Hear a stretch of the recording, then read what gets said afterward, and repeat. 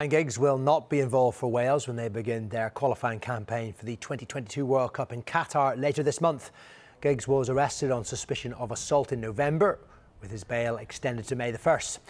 Giggs denies the allegation. Robert Page will continue to take charge for the next 3 games against Belgium, Mexico and the Czech Republic. The squad will be announced on Monday. Well, this is a look at Wales' fixture list.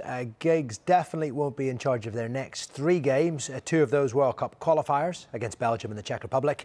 Then there is a break until a friendly match against Albania on the 5th of June, before Wales get their Euro 2020 campaign underway against Switzerland on the 12th of June.